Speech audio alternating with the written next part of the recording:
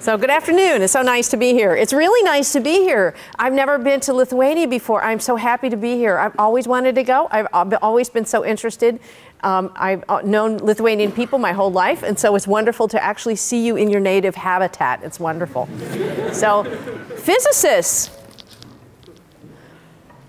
chemists, material scientists, bioengineers, the few, the proud, chemical engineers, civil engineers. Just wondering where, undergraduate? Oh, good for you. Graduate? Everybody else? Okay, postgraduate? Very good. I just wanted to know who I'm talking to. So thank you so much. I'm so thrilled to be here. And this is actually the oldest building at Rice University.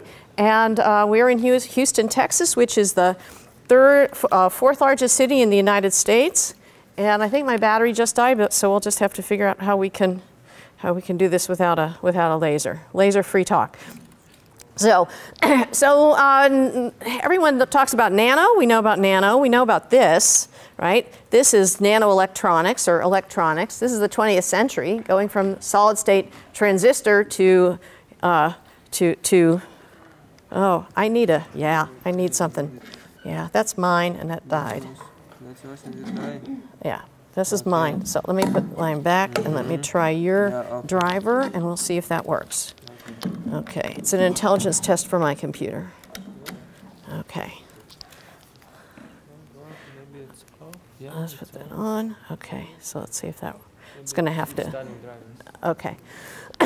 Okay, so this is sort of done story, right? You can't miniaturize electronics any further, so people are excited about quantum computing because you can't miniaturize electronics any further. But if we think about light, we can actually ask the question, how can we take photons, how can we take light that is of very, very large dimensions, right? Telescopes and so on. How can we take how can we miniaturize optics to the nanoscale? And one way to do that is is going beyond the integrated optics of the latter 20th century, which brought us optical fiber, telecommunications, and so on, to the nanoscale. We're using metals, and so this interesting little structure here is two silver spheres, about 100 nanometers in diameter, and they're separated by about a 4 nanometer gap. And if I shine light on this structure, polarized along the interparticle axis, I can concentrate light in this very, very small gap into dimensions that are less than 1/100th of a wavelength of light. And so this is actually one of the most exciting potentials of metal nanoparticles and light, and why we're excited about the combination of light and metal particles. And that is this is such a paradigm that this actually has a little nickname called a hotspot. And so that is actually a wonderful example of how one can actually use non-dielectrics and their unusual dielectric function to focus light far, far below the diffraction limit. So metal particles are wonderful. Michael Faraday used to give lectures about gold nanoparticles. Gold nanoparticles don't look gold. Gold nanoparticles instead have a very different property. They absorb green light, and so they transmit the complementary color, so we see red light. And this phenomenon was actually was known phenomenologically before there were chemists, back when there were alchemists. This is a beautiful cup found in the British Museum and often found in high school chemistry books that illustrates the beautiful optical properties of gold nanoparticles. And this was actually the first triumph of classical electromagnetic theory by Gustav Mead to actually describe why a sub-wavelength particle of gold with an incident plane wave, and with the best measurement of the dielectric function they could possibly do back in 1908, why this particle actually absorbs green light and looks red and does not look the macroscopic color. So we're very interested in this idea, and we decided to do a very simple variation of this, and not start with a solid particle, but with a hollow particle, or at least electromagnetically a hollow particle. Have something with a dielectric. Oh my goodness, my mother-in-law is online. Not a good idea. Okay.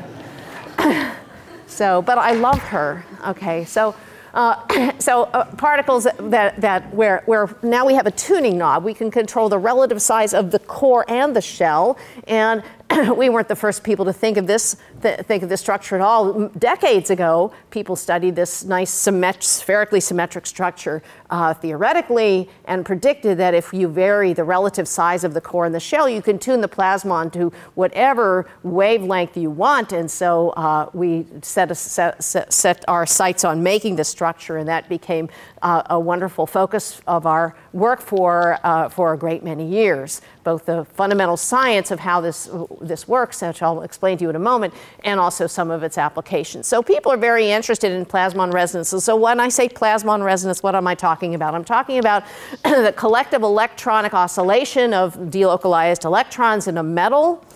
These days that can extend to any material like doped semiconductors, even molecules with delocalized electrons in their orbitals in a partially filled orbital can have a plasmon, believe it or not. But today we're just going to talk about metals. So if I have a little sphere of gold, then the electrons will slosh back and forth. I can think of it as a simple harmonic oscillator, a simple classical harmonic oscillator. And this will absorb at a well-known resonant frequency. If I stretch the particle and it's no longer a sphere, but it's a rod, then what would I have? I would have two resonant frequencies. I'd have electrons that oscillate along the longitudinal axis. They'd have a lower energy, and electrons over here, and electrons that oscillate on the transverse axis, and they'd have a higher energy. And that's what chemists can do. Right? So if you're not a chemist, you're a physicist, and you don't like all that chemistry stuff, you can go to the clean room and you can make a little structure like a little square, and you would find that you have a resonance very much similar to what you would have made in a chemistry lab, downshifted because now it's sitting on a substrate. And if you then make a little different structure that looks kind of like a rod, you would find, in fact, you have the same properties, again, shifted by substrate and broadened by the fact that it's multicrystalline. So this is actually one of the reasons why plasmonics is a field that has really taken off across multiple disciplines, because the same physics is there, independent of the different approaches that you might have for fabricating structures, but you can see that there's the similarity is there and is robust and has attracted many people into this field. So what happens if we bring particles together? So I have two particles, two gold spheres, and I bring them together. So I can think of that, as I just described one structure as being like an oscillator. If I bring two together, I can have a classical picture where I can think of them as basically two coupled oscillators. And the quantum analog of that is if I think of these as wave functions. So if, say, I have instead of having a gold sphere, I have a hydrogen atom, okay, one s orbital. So a hydrogen atom with its states, atomic states. If I bring another hydrogen atom next to it, well, what happens? Well, the two wave functions will mix and hybridize and form instead molecular orbitals, which will have a completely different set of modes, set of energy levels. And so we can think of this picture as being directly analogous to what happens when we have plasmon. So if I have one gold sphere and another gold sphere, and they have a well-defined energy. I showed you that plasmon resonant energy already. It absorbs green light. If I bring the two together, then I form a coupled system where I have basically a whole new set of states, and it looks a lot like a diatomic molecule. There's actually a rigorous analogy between a simple quantum system and what this spheres with maybe 10,000 delocalized electrons are doing. And so we call this plasmon hybridization because it looks just like wave function hybridization, and it is actually the classical analog of wave function hybridization.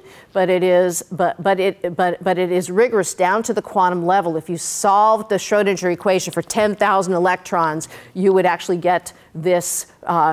You would get this same exact result.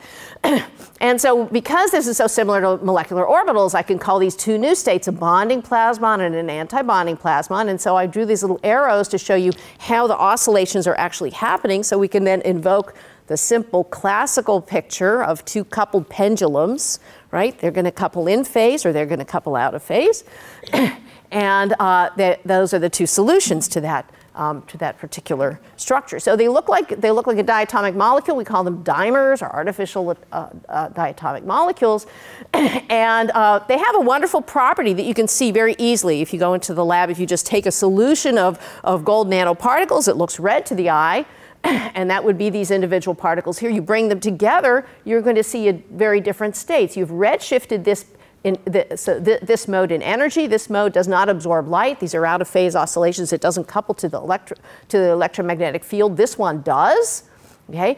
And it absorbs red light, so it looks a complementary color. It looks blue to the eye. So you have basically a very dramatic red-blue color change when the gold nanoparticles come together. And this is the fundamental mechanism behind the world's first plasmonic device. Now, this is a device that many of you have used. You can go to a pharmacy and you can buy this device. So I'm going to ask you, what could this device be? Some of you are probably smiling already. Some of you know this already. Very good. So it's a fluidic device, and I'm going to measure some molecules in a fluid, and so these molecules that I want to detect are flowing down the fluid. They reach this first region, which is pink, because I have gold nanoparticles with little antibodies that are going to recognize this analyte, and they're going to flow again down the channel, having captured this analyte, until they get to the second channel, where there's a bunch more of antibodies and so of gold nanoparticles with their antibodies attached. And they're going to find them, and they're going to form little dimers. And as we just learned, the dimers are not red to the eye. They are, in fact, blue to the eye. So what is this? Some of you are smiling. It's a home pregnancy test. So very likely you'll use one of these, or one of your friends will use one of these at some time in their life. And so this is why, so the sensitive ones are blue, because they're not based on molecules, they're based on gold nanoparticles, which have a much larger absorption cross-section. So they allow you to detect this change much earlier. So the very early pregnancy tests are all based on gold nanoparticles.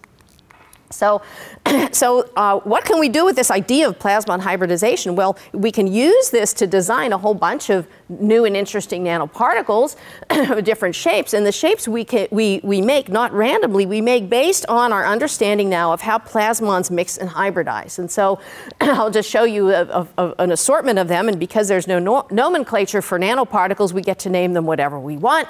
And so we can name them very funny names. And so since I work at Rice University, it would make sense that I would make a nanoparticle based on the name of my employer. You remember one of the great accomplishments in nanoscience is when Don Eigler wrote IBM in helium atoms, right? So there's a tradition of naming something after your employer. So we have nano-rice. We can also make structures that look like little semi-spheres. We call them nanocups. People in Lithuania, you know Russian, right? So I don't even have to tell you what that is. Okay, that's a nanoshell around another nanoparticle. So, and you can't buy those in the airport. You can also extend this to coupling of nanowires to each other, or nanoparticles to nanowires. You can make structures that look remarkably like heteronuclear diatomic molecules.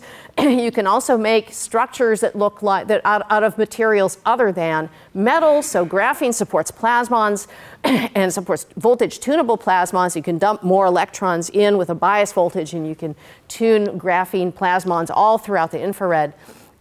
We can make structures that look like more complex molecules, and all have their very well established set of modes. Nanoshells, as I mentioned, and then more recently we've started to think about how we can leave the world of gold and silver and move into some more sustainable materials like aluminum. And so these are actually some aluminum nanoparticles that we made very recently.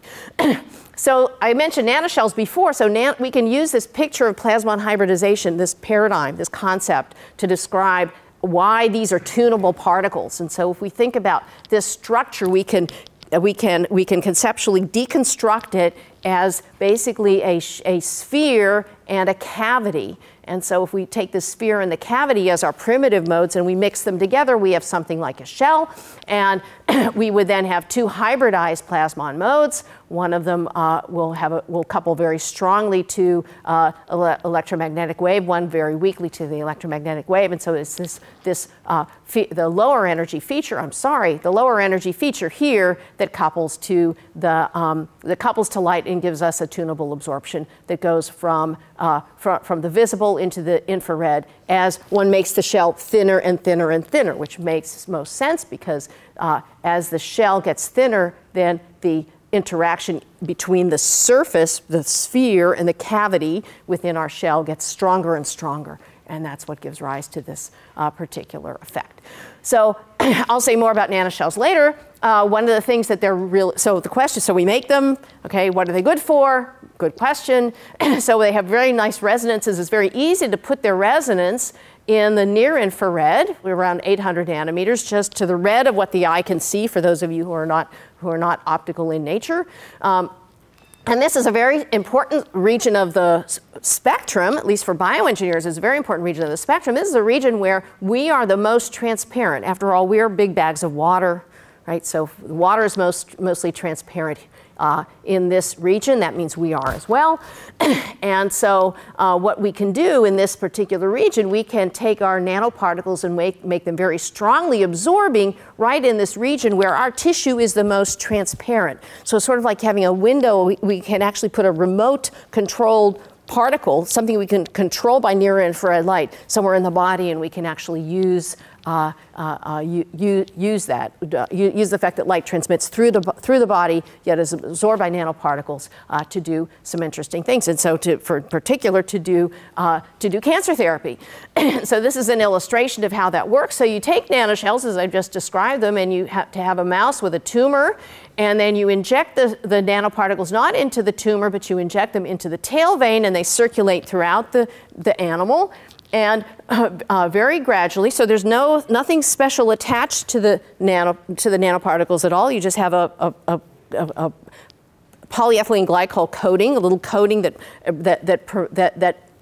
restricts how much they stick to capillary walls, for example. So they're not recognized by proteins. There's no immune response to the nanoparticles. They're not recognized by the immune system.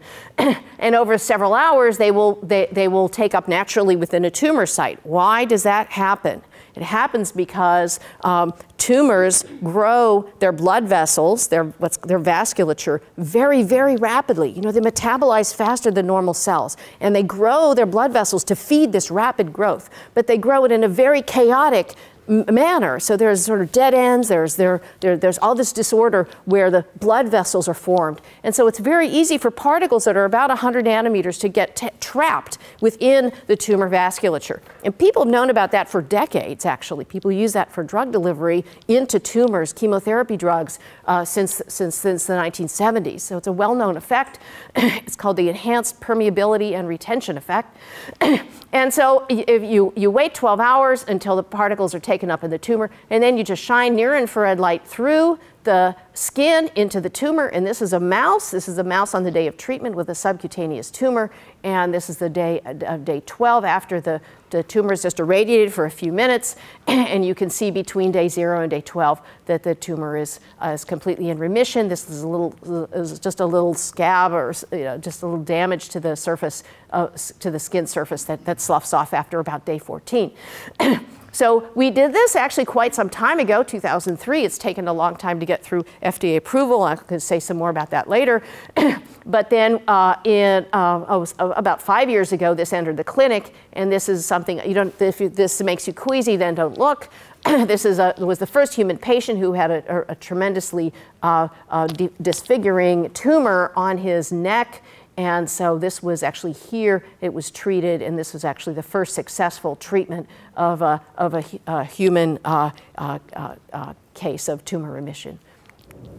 So we started a company was called Nanospectral Biosciences, and as I'll mention earlier, it exists. So I don't want to show these pictures of people, but we can see pictures of dogs. Right? Dogs are wonderful. There's a network of eight veterinary hospitals where they are treating dogs. So this This little gal, her name is Okui, and she's being treated at the University of Georgia in Athens, Georgia, which has a big veterinary facility. And you can see this really nasty tumor on her leg. Dogs often get tumors on their appendages, and they're really quite they're very, very difficult to treat, if not impossible to treat. When you see a dog with an amputated leg, it's often because of a tumor that was on the appendage.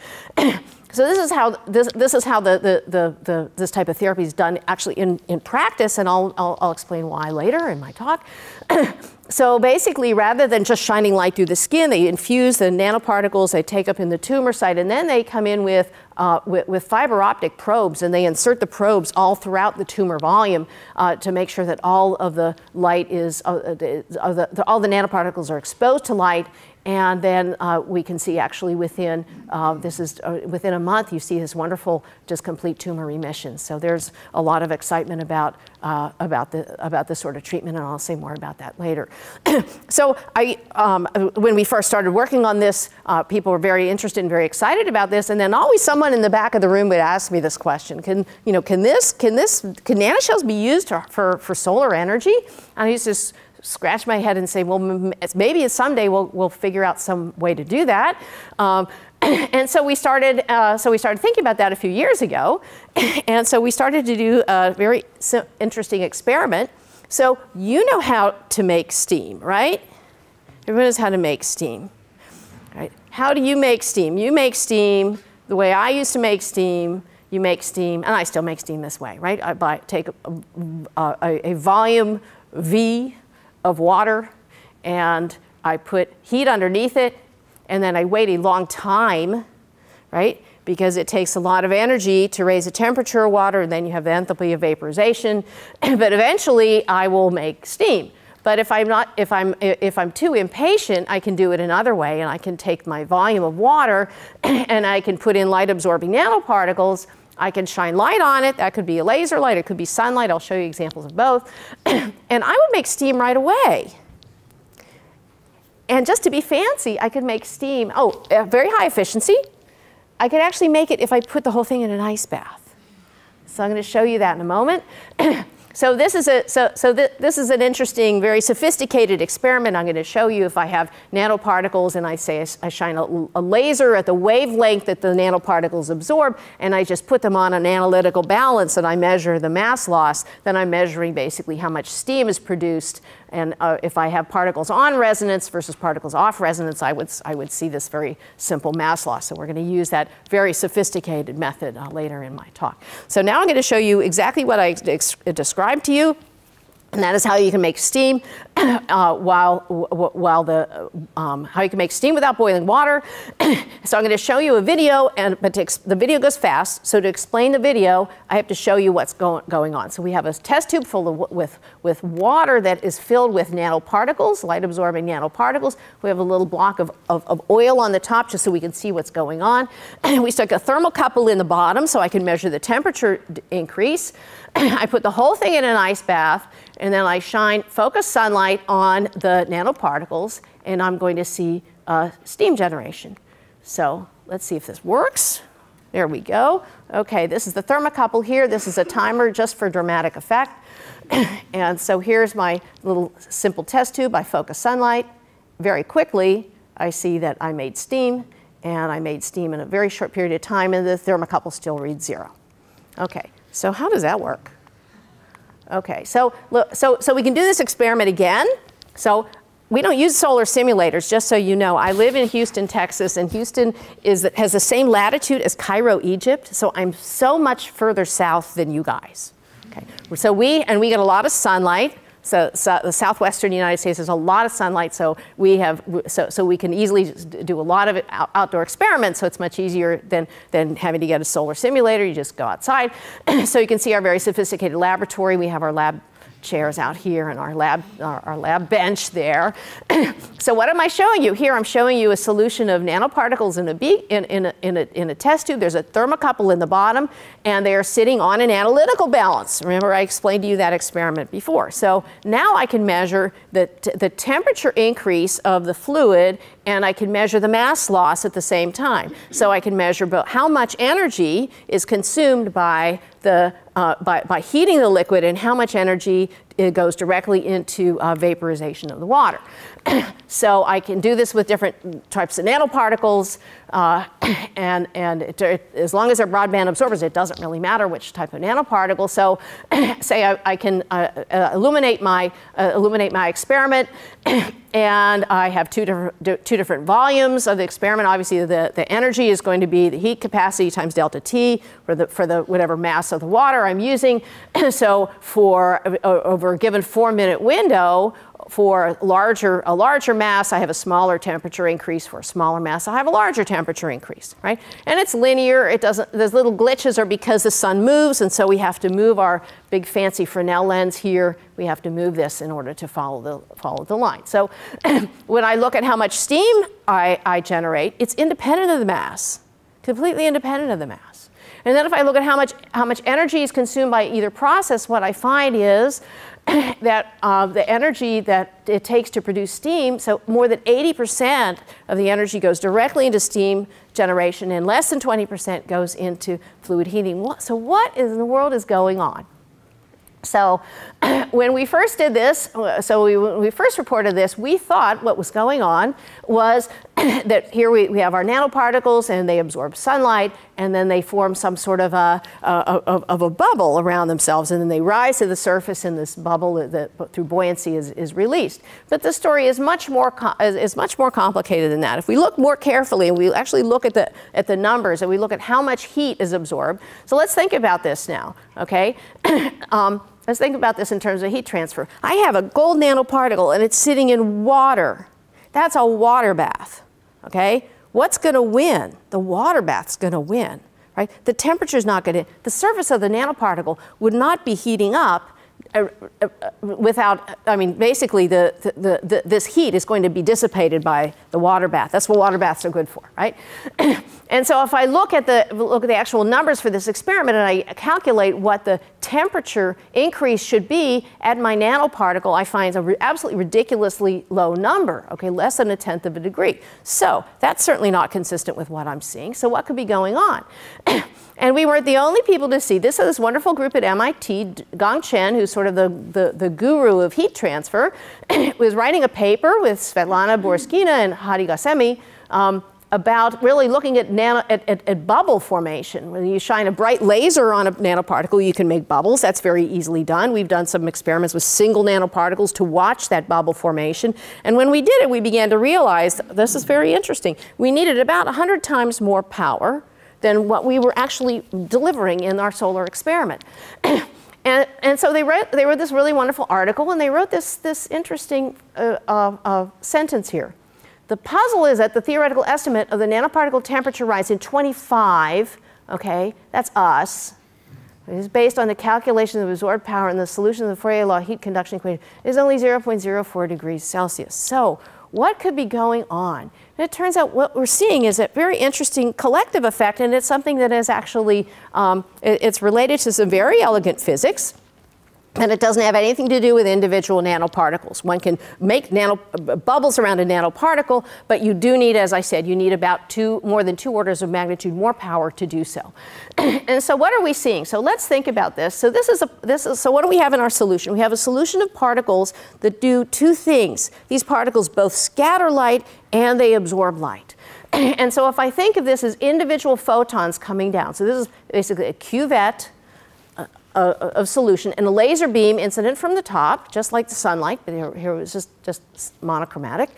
And so what's going to happen to each individual photon? They will encounter a particle, and they may scatter, encounter another particle, scatter, and eventually they'll get absorbed. Maybe not at the first particle, but eventually they will get absorbed. And so this regime where you have both scattering and absorption of light, it turns out is a regime where both physicists and chemists have avoided this regime. So there's a wonderful, a beautiful phenomenon called Anderson localization of light.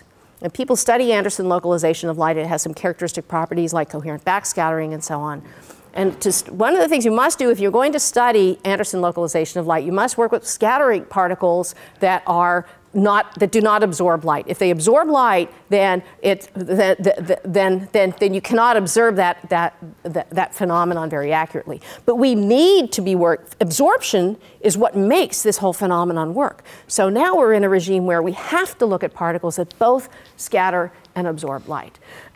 And so the only way to do this, we can't take any approximation, is to do Monte Carlo simulations of each photon coming down. And after we do several 100,000 photons, we get a good idea of how they would scatter off of particles that would be that are in solution. So what am I showing you now? I'm showing you the theoretical calculation of particles that have an absorption and a scattering cross section that we know, because we control the particles, those properties very accurately in this experiment.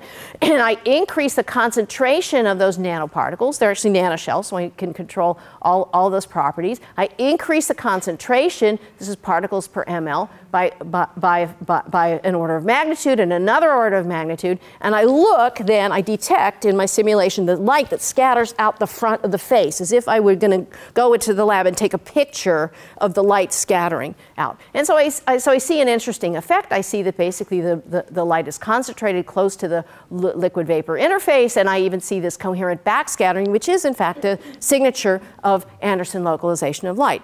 So we take a simulation. Okay, the simulation was done before any experiments, and we said, well, with this experiment, with the simulation, I should be able to do exactly this experiment, take a photograph, and see something that looks remarkably like this, like the simulations. And in fact, we did. So this is the same type of concentration, same scattering, cross-sections and absorption cross-sections for the particles, and we see, in fact, precisely what's going on. So now we can take that same calculation and look to where the energy goes. So where does the energy go? This is the same calculation, but rather than looking at the photons that scatter out towards the camera, I'm looking at where the photons actually get absorbed. And as I go up in concentration, I find that I can actually, basically this is a light trapping effect. It's a light trapping effect where we have multiple scattering, but in the presence of absorption, all the energy gets coupled very, very close to the liquid vapor interface, which is where we want to heat the water if we want to make steam and not heat the volume. Of course, we want to heat it there. We don't want to heat it down there. We've been doing it the wrong way, right, for thousands of years. So this is just a histogram of how many scattering events before absorption.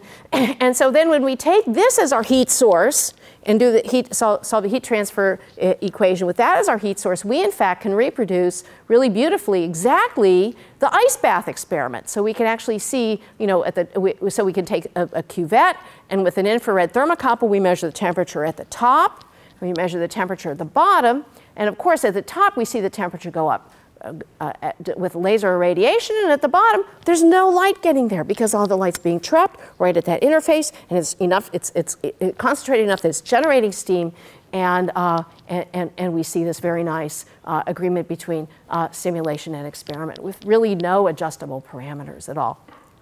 So what does this have to do with cancer therapy?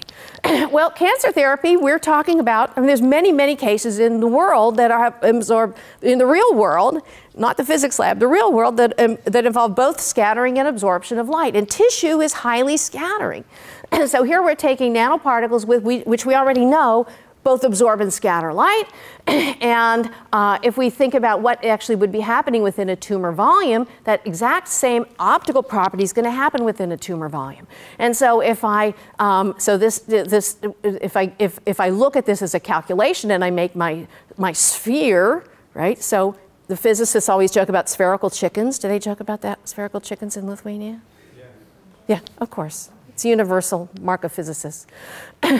So here's my spherical tumor, and if I look at this, if I look at the tumor and I change the nanoparticle concentration, I find what bioengineers like to call a Goldilocks problem. They have too few scatterers here, the light passes through, they have no heating. They have too many scatterers here, and they have coherent backscattering. And then for this concentration, they have a region where they can actually have significant heating. So then how does one avoid this? Remember I showed you when one actually treats a tumor, they go in with many fiber optic probes, and they actually probe direct light right into the tumor. So if you're not trying to shine light from above, but you're actually shining light from fiber optics that go that are distributed around the tumor and actually penetrate the tumor, then you actually can solve the optical scattering problem that is characteristic of this.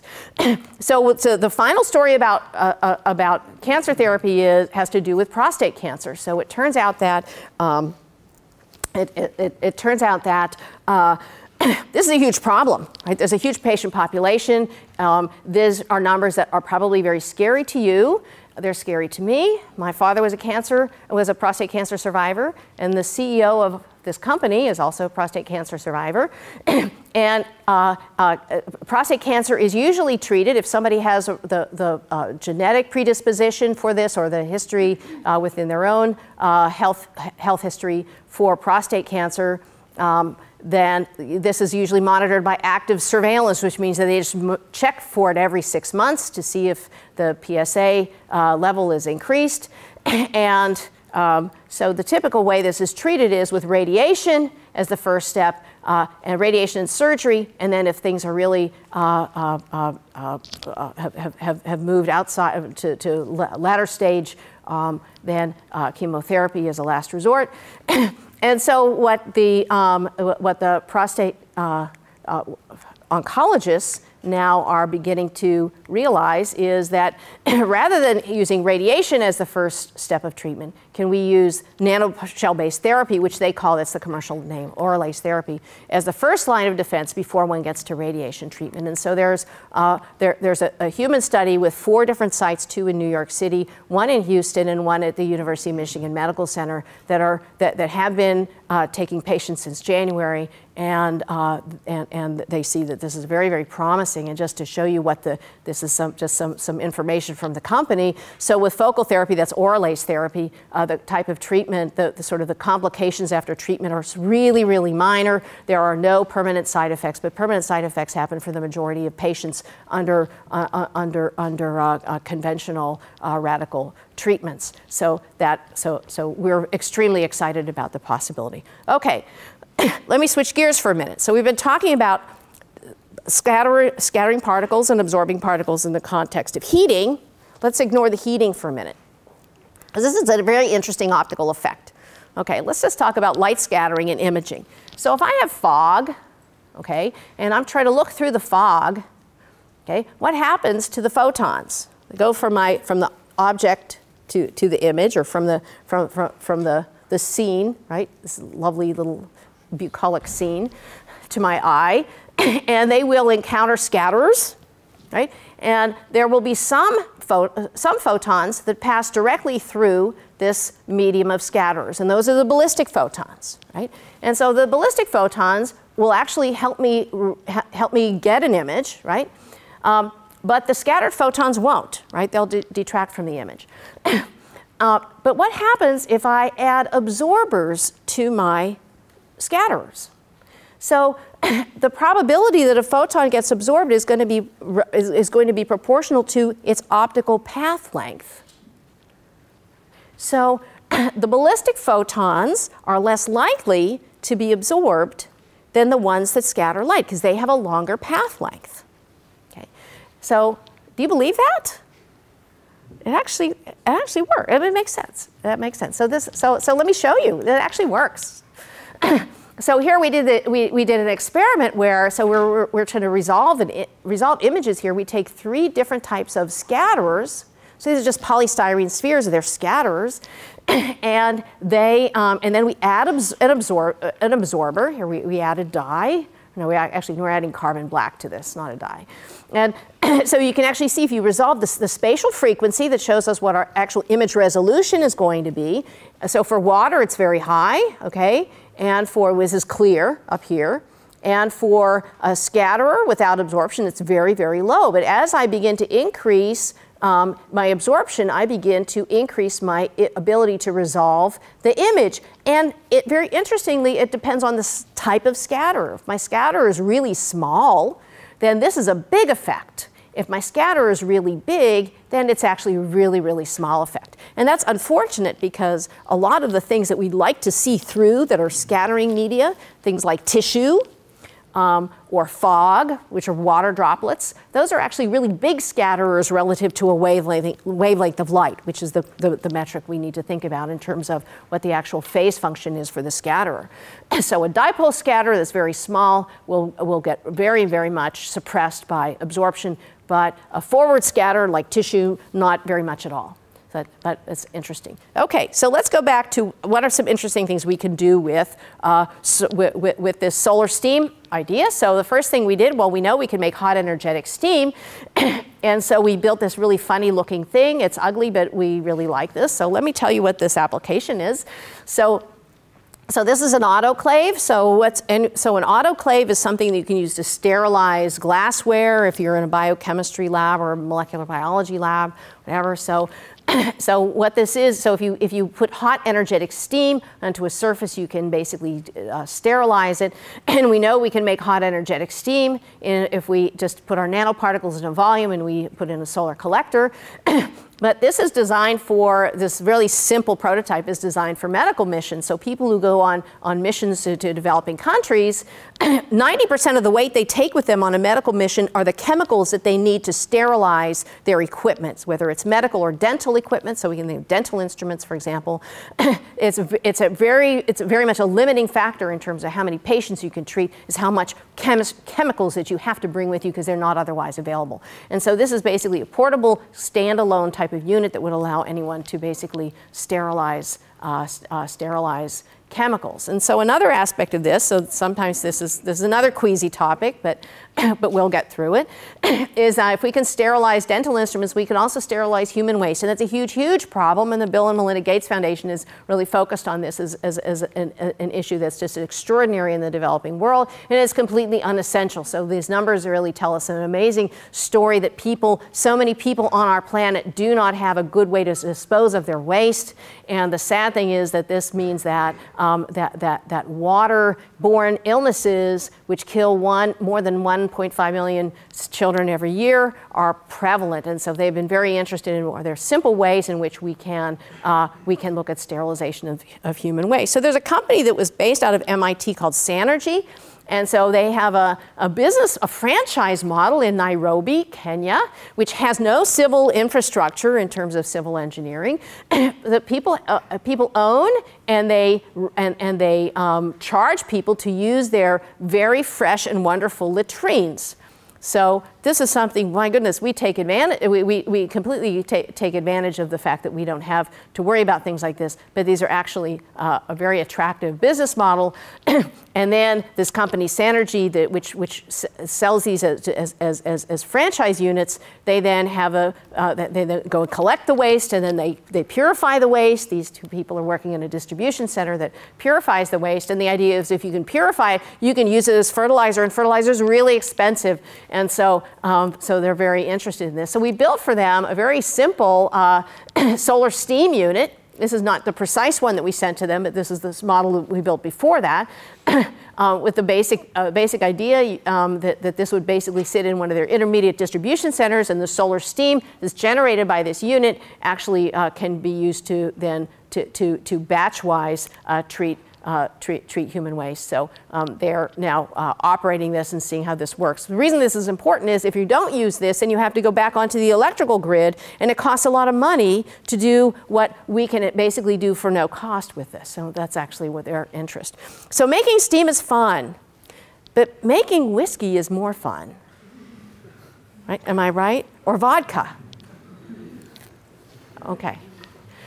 So just as I showed you that we can vaporize a pure liquid, we can try to vaporize a mixture of liquids, and we can see what happens. So it turns out this is also one of these really big energy problems, okay? And this is a hidden energy problem.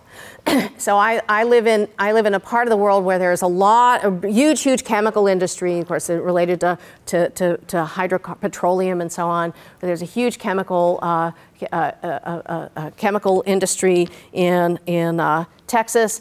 And the major huge energy sink for all the chemicals that get made is distillation. So you can make chemicals, but as you know, anyone who's run chemical reactions, you make several different products, and you have to separate them. So separation is what costs an extraordinary amount of money. So if you look at just sort of the numbers, so these are all US numbers, but you can see that the cost is really absolutely extraordinary just for separation. No alternative technology exists. And if you just use the example of bioethanol, okay? So bioethanol is a good example because it's just like making whiskey, right? So, and I'll talk a little bit more about this or vodka. I'll say vodka for the purpose of my local audience here. So, so basically, it's like you take a feedstock like sugar cane or corn, and you ferment it using yeast until the yeast dies, right? So you get to like the 10% level, right? And then you distill that, and then from that you get the ethanol. And so that's exactly how bioethanol that you put in vehicles is made. And so if you look at this actual cost of making bioethanol, is roughly on the order of 75% of the energy costs go into this one process, which is distillation. So the cost is very large, but in the States we subsidize this because it's required to put in our gas tanks. So so let's go back out to our outdoor laboratory and let's see what we can do. So we put light absorbing nanoparticles in our little distillation apparatus with a little condenser. And we're going to see how much a distillate we get off. And when we compare this to the same process without nanoparticles and heated with a solar source, we found right away this was very interesting little qualitative measurement that we seem to get a lot more distillate off much faster than we did for a thermal distillate. So it seemed like a more efficient process. But what was really neat was the fact that it really differed as a process relative to when we just do conventional thermal distillation of ethanol. So this is probably familiar to many of you from your high school chemistry books. So this is the distillation curve of ethanol. So if you go up to like 90%, then you can't distill anymore. They don't separate. So this is called an azeotrope. And this has caused lots of problems. So you can't make dry ethanol, right? You can't get all the water out. So then we did our experiment when we did our experiment with solar, and then we did our experiment dry in a laboratory with laser. We found that right away we get out much more of a drier fraction, a much more ethanol-rich fraction of ethanol. In fact, the azeotrope seems to actually disappear. And I have to tell the story about this. So the person who, the brainchild of many of our distillation experiments is a research scientist in my lab, and her name is Awara Newman, and she's from Israel. She's from Romania via Israel. And she was so excited about doing these experiments. And so it was a bright sunny day. She woke up. Oh, it was a cloudless day. I'm going to do my distillation experiments. And so what did she do? She ran to the store. And she rushed in and she went to where they sell beer. And she was looking and she was kind of talking to herself, and she said, I've got to find the strongest beer I can possibly find. And so then someone came up to her and said, young lady, can I help you? She says, I'm looking for the absolutely strongest beer that you sell here. And he said, young lady, whatever your problems are, that is not the answer. So what would happen if we actually make bioethanol? As I mentioned, in Brazil, they use sugarcane. In the US, they use corn. There's obviously lots of ethical questions about using things that humans can consume to put in your gas tank. So that's an important conversation to have. But then you ferment to make beer, and then you can distill. You could use a solar distillation to then produce pure ethanol. But let's get greedy. Okay, why should we actually use those feedstocks? People have been talking about this cellulosic ethanol for like 20 years. Okay, could you use wood or could you use grass, right, just out in the field, something that has very, very limited value, and then could you make ethanol out of it? Well, it's got sugar in there, but the sugar's trapped in the lignin, it's trapped in the stems. So we could also use solar steam. It's just like overcooking your vegetables. If you really cook your vegetables way more than they should be, and then you drink the water is sweet. Because all the sugar, the starch is broken down, and all the sugar is left in the supernatant, right? And so we should be able to basically combine these two processes into basically sort of three processes where we steam our grass or our hay, and then ferment it, and then distill it. And so like any good research group, we of course have a graduate student in our research group who makes beer. So he knew everything about how to do the right kind of fermentation. We basically just went out to the grocery store and bought simple yeast. We didn't use bioengineered yeast, so we just used the simplest thing as possible. And so we build all these steps. So the first step is to overcook our feedstock, our hay, and then to ferment it, and then to distill it, all using sunlight from start to finish. So, so I'm not going to get into the details of this, but grass is not optimized like this. We're looking for glucose. There's lots of other things in grass. If we compare it to sugarcane, sugarcane's optimized. It has a lot of glucose, so this is a lot of other stuff, but we can at least, but it's there, right? And so we can actually look at how we could extract it. We compare this to sugarcane, because if we can't do this process with sugarcane, we shouldn't even try doing this with grass. So we, of course, can buy some sugarcane, and we go through the whole process, and we do all the steps. Fermentation and distillation, and we get a lot more ethanol with sugarcane than with hay. That doesn't surprise us at all, but basically both processes are shown start to finish absolutely off-grid, right? You could do them in the middle of the wilderness, and you could go from grass to ethanol very easily. So another aspect where distillation is really important has to do with a problem that I'm sure most of you know about, and that is the fact that there's not enough drinkable water on the planet, either for human population, and it's compounded by the fact that there's lots of nasty industries that make water, wastewater, and don't really know what to do with it. They spend a lot of money trying to figure out what to do with it. And if you look at sort of the global equation about this, then you realize that all this wonderful water out in the ocean, of course, can't be accessed until you actually look through all of the different ways in which this gets used, and you find very, very little water that's actually available. And the problem with this is, as I said in the case of the other process, that, excuse me, that there's a huge energy cost if we want to use ocean water, for example, for drinking water. 50% of the cost of all desalination plants is the energy needed for operation. So as we're talking about making more fresh water for people, we actually are talking about increasing our carbon footprint, because we're using so much energy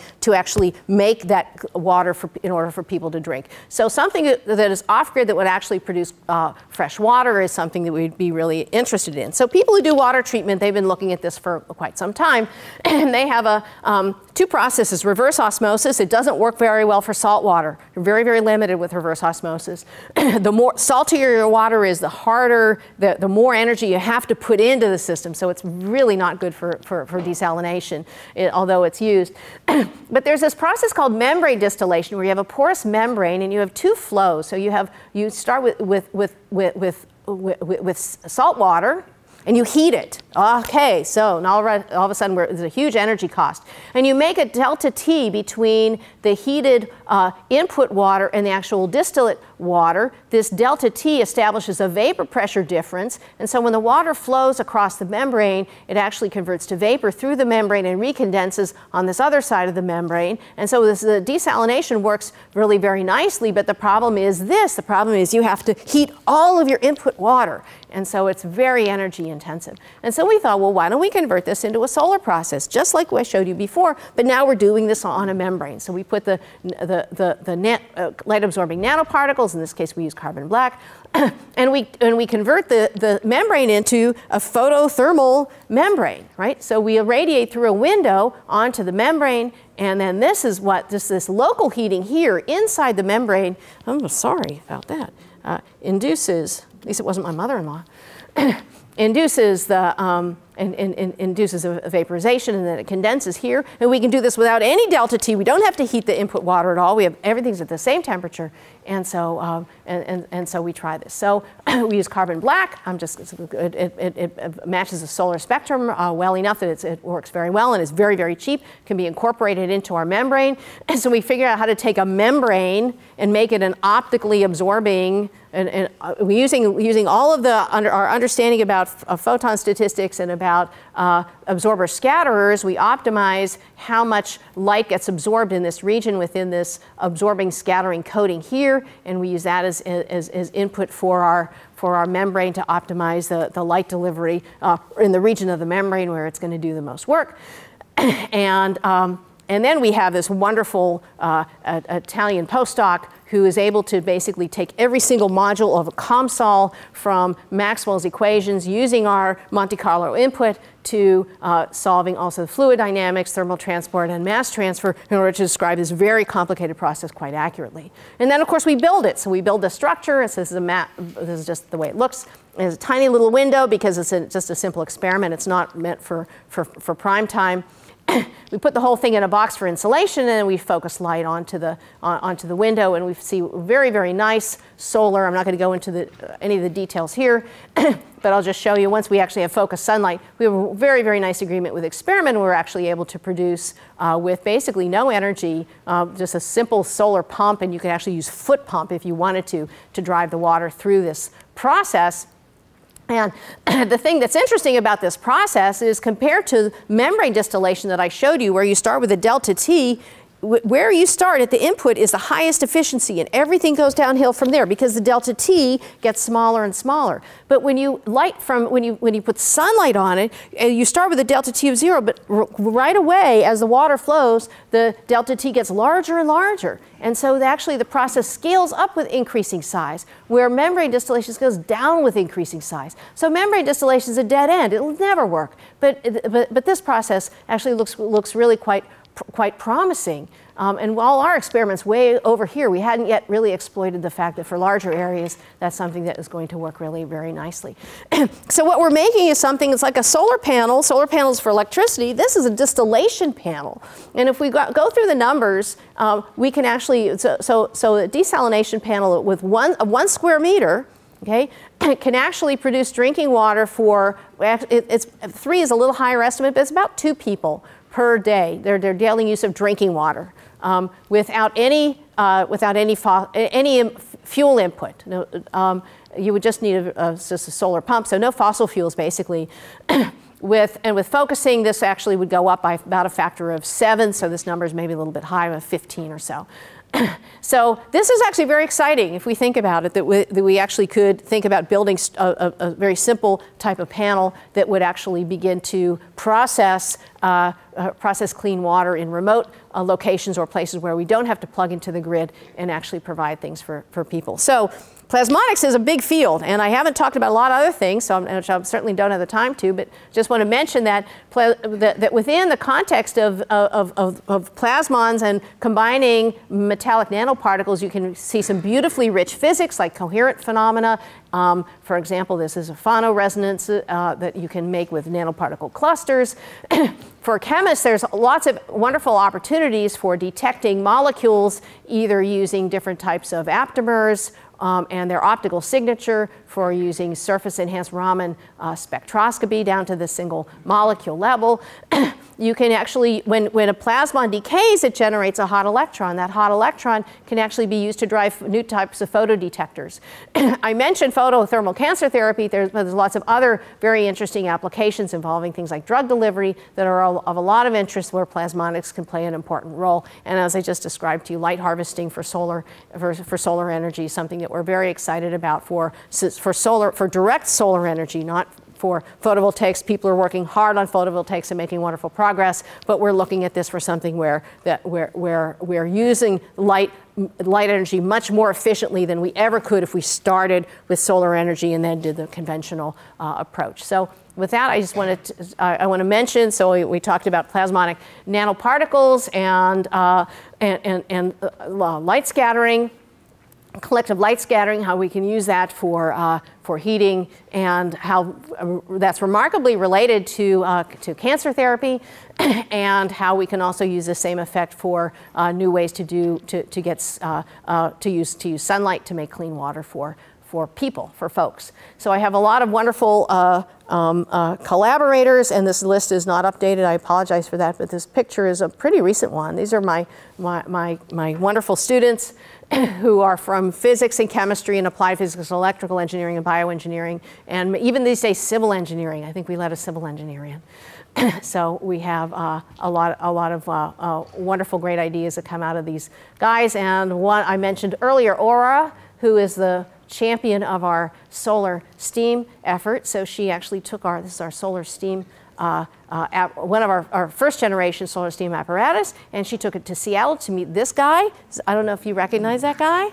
As I mentioned him earlier, and she was also, she was really happy to meet him. She came up to me afterwards and she said, "That guy, he came up to me and he asked such wonderful questions. Who was that guy?"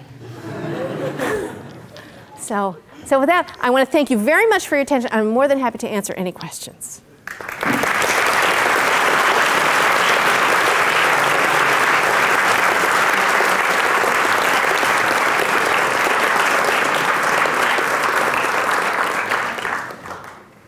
Thank you, Naomi, for this very nice and interesting presentation. And now presentation is open for discussion. Questions, please. There you go. How do you get the correct number of nanoparticles in the cancer cell for it to be effective? That's a really good question. You don't exactly know what they are. This is one of our, in any of those contexts, you're flying blind, right? You can't put an accurate number of nanoparticles into a tumor. So that's why so part of this is, of course, operational or empirical, but that's also why the light delivery strategy is done in a very comprehensive way so that you can access all parts of the tumor uniformly. Okay, some more questions, discussions? Won't the mass production of nanoparticles consume as much energy as conventional methods does? That's a wonderful question. So this is why we started to use carbon black, because carbon black is something that is very inexpensive, has been mass produced for more than 100 years. So if you have ever used ink or asphalt, you know, that's the black in newspaper, newsprint. So it's a pigment that's, I think it's also the black in tattoos. Okay, so that's usually made by burning organic matter in a furnace or an oven. It's actually made in many different countries. So because it's made with very, very inexpensive feedstock. So you're just burning some like corn cobs, for example, burn organic matter up to a certain temperature. So you're right to always think about that, but if you're going to use a nanoparticle solution, this is undoubtedly by far the cheapest way to do it. It's sold by the ton. It's a commodity. It has some very elegant physics associated with it too, but I'm not going to go there right now. Okay. Next question, please. So, in conjunction with the previous question, I would like to ask, how does carbon black differ from just simply coloring your water, making it appear darker? Say what you said. I didn't. So, how does carbon black? As I understand, that solar vapor generation with silver or gold nanoparticles involves like some osmotic effects. Yeah. It involves being a strong absorber or absorber scatterer. So anything that falls into that same category. So maybe one thing you're asking there is carbon black plasmonic? And the question is, we actually don't know whether or not that's a plasmon or not. We know it's a very strong absorber of light, and there's some interesting, very fundamental, interesting questions about the nature of carbon black as an optical absorber. It's actually, it's very, very close. It's sort of in the same family as graphene, so it's very likely that there is this, that it is a plasmon, but that's not something that has been officially confirmed at this point. So we can use any absorbing nanoparticle for solar vapor generation.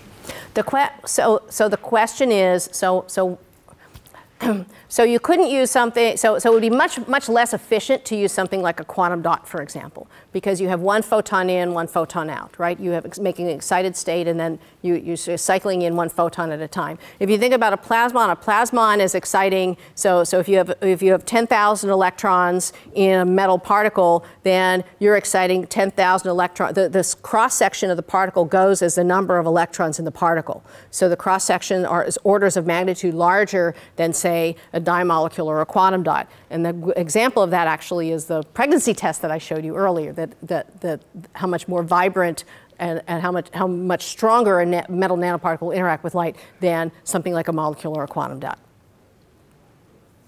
Okay. Some more questions? Here you go. Thank you for your presentation. I want to ask about the stability of your nanoparticles, especially for the animal experiments and for this, because it's for clinics, I think it's very... They're extremely stable. So the company had to do 5 years worth of research, really extensive research to study any biological effects in large animals and in many different contexts. And the result is the most boring paper you've ever read, because there is they actually dosed animals to 20 times the human dose, and what they saw was a small discoloration of the liver that went away. You know, so there was very so they actually just never saw any problem with that. And finally, for the solar cells, it's possible to use only one cell for like 20 years, something like this. So it's, if we buy for another country, it's stable, and we don't need to change the nanoparticles in the cells. Well, from what we've seen, so we've done this in several different contexts. In the sort of the first distillation work that we did, we actually put the particles in the water, and then we put the water vessel at the focus of a parabola, right, a parabolic reflector.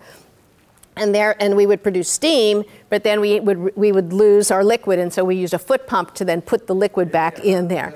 Finally, the nanoparticles, They stay, they don't get conveyed in the vapor, and we actually had them, we've had them there since about 2012, I think, was when we actually built that setup. So they've been there for a very long period of time, and we've actually had undergraduates working on them, so they did horrible things to that system, where they had backflow of filthy water into that system. So what happens is, over time, the nanoparticles will fall out of solution, but then as soon as you illuminate them, then they